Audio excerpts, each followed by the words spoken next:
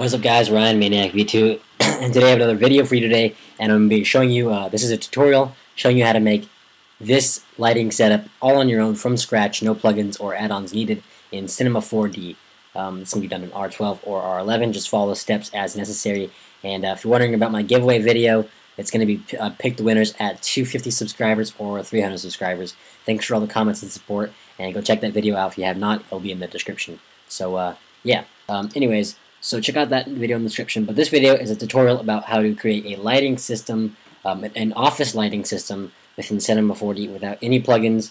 All you need is Cinema 4D, R11 or R12. I'm sure they'll both work fine. But anyways, let's go ahead and jump into the Cinema 4D here and go into your render settings. Go to your output, and as a standard on all your videos, you want to change your width to 1280, your height to 720, because that is the standard for HD video on YouTube as of right now. You can change it to higher resolution if you want to, but for right now, the standard on video is usually 1280 by 720. So yeah, and anyways, you want to go ahead and drop a plane in here, and now just make it big. Like, oops, go to the resize tool and make it big. Just click on the middle and drag to the right.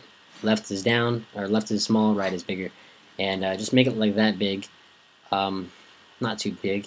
And then go to the plane, hit Control-C or Command-C, just copy, paste, and paste again, and paste again.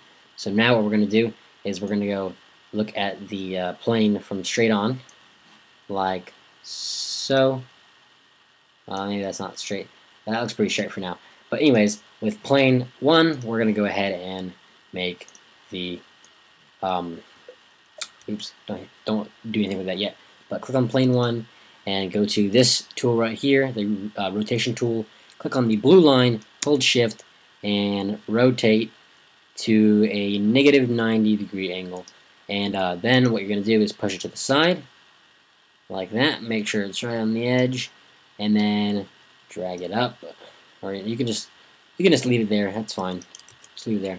And then anyways, then for plane 2, you're going to do the same thing, but instead you're going to do doesn't really matter, but you're going to do positive 90 degrees. Doesn't really matter at all. And then you're going to go all the way to the right. And here we go. What we're doing right now is we're making the studio. And what the studio is going to make a nice little lighting system for us.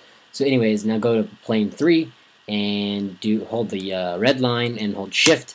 And then you're going to want to drag to a negative 90 degrees on that axis, or a positive 90, either one. Just 90 degrees. And then you want to go to the side, or I mean, you want to go to click that right here, and go to top view. It doesn't really help that much, but anyways, just click back on this, and then we're just gonna go like that, and see where our plane is lined up. Anyways, that looks pretty good. So what we're gonna do is go back to our normal view, and just center, our attention here, our camera, on the box. So we're going to zoom out a little bit. Oops, I didn't mean to click that. Just click that. And then what we're going to do now is just, get our room centered here. It's kind of hard to do, but anyways, let's go like that. And now what we're going to do is grab another plane right here. And also, if you want to make the walls higher, you can just highlight all these, plane 1 through plane 3, and use the move tool and just drag them up a little bit, and that makes the walls higher, but I don't really recommend that. This is fine anyways. And anyways, for plane 4, you're going to drag it up here, and you just want to resize it down to about that size. That looks pretty good. And then drag the blue side in like that, so that when we see it, it's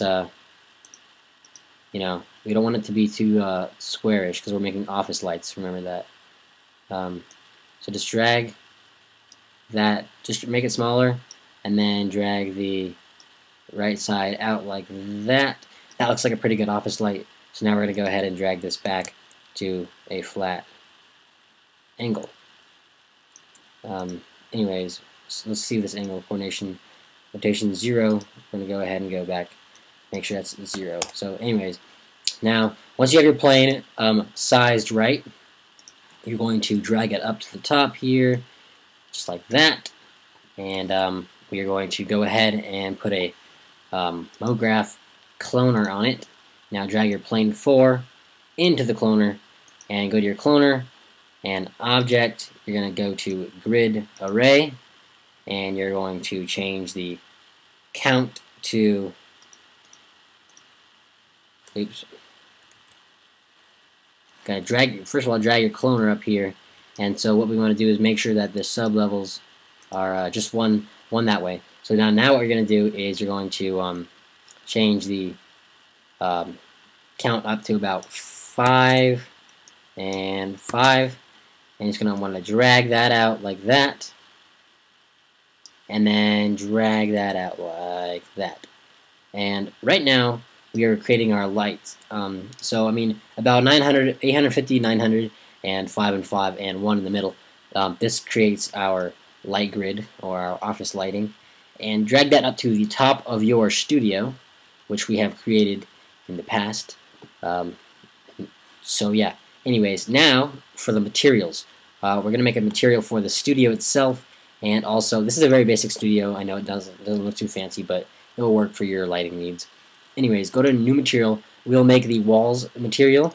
All we're going to do is make the color kind of like that, and just give off the tiniest bit of reflection. So we're going to go to about a 5% reflection, and we're going to put the blur up to 5, maybe 10, yeah, 10. Blur up to 10, 5%.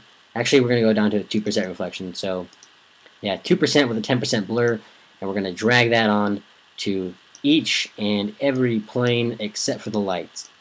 The lights will be definitely will be different. Now, new material again, and this material is the most important part. What you're going to do is go to nothing except for color, specular, and also luminance. Click luminance and go to about 200%, and what you're going to do is drag that onto your cloner, and we're good. Now, the second most important, actually maybe this is tied for the most important part of the video, but important part. So you're going to go to your render settings in here, and go to Effect, Global Illumination, and that just makes your lighting a whole lot better. So now you're going to go to MoGraph, Mode Text, and just an example, I'm going to drag my text in here, and we're going to go, I'm just going to leave it at text. I'm going to put the subdivision to about 60, and put the caps, fill it cap, and I'm going to show you how to make a nice little, just a quick material for your text. Go into here, and go into reflection, so go into your material 2, go into your reflections, hit Fresnel. This is a very easy texture. Go to about 20% on each of these, 20% on brightness, 21% doesn't matter. Mixed strength about 21%, and that looks pretty nice. And now we're just going to drag this in here, and we are going to zoom in on the text, and we're going to see how this thing looks. I think it's going to look pretty nice, but yeah. So now we're going to render this out, and as you see, we're already getting a lot of render time, which means we are at a we are using global illumination, which makes the render times long. And yes, we're getting a bit of reflections down on the studios, but we can fix that in a second by turning the reflections off and such. And for some reason the render quit, so we're gonna re-render that real quick. Anyways, yeah, I actually tapped the trackpad on my laptop. Yeah, so let's go ahead and render this out and see if there's any problems with it. This is my second time doing this kind of studio on my own. I've done different studios with different lighting. And hello, Tim. So let's see how this renders out. It will take a long time to render it unless you have a very powerful computer, but that's just the way it is with global illumination. It's going to do that. And I recommend rendering your intros overnight if you're using this lighting system. I generally use this just to make text for my backgrounds or my graphics. But anyways, looks like it's going to come out here soon. And okay, so we have a very nice look going on here, guys. This is a very professional studio you can create all on your own. And looks like I don't have to change anything with this studio. I actually like this better than the Greyscale Gorilla one I'm using. So yeah, guys, if you need any more tutorials, thanks for watching this one, and ask me for another one. I will gladly make it for you. But anyways, guys, that is how to create a great reflective studio, all on your own with no plugins. And remember, turn up the reflections if you want better reflections. This is just a subtle reflection. So if you want more reflections, go to your materials and turn the reflection brightness up, and also the mix strength. So there you have it, guys. That is a very nice lighting studio from Maniac. So similar to the Greyscale Gorilla office lighting, but this one requires no money, and you can do it all on your own with no plugins or additional add-ons. So thanks, guys, for watching. I know I've said that a lot today, but anyways, this has been another tutorial from Ryan, Maniac V2, and we'll be back next week or in a few days. Thanks.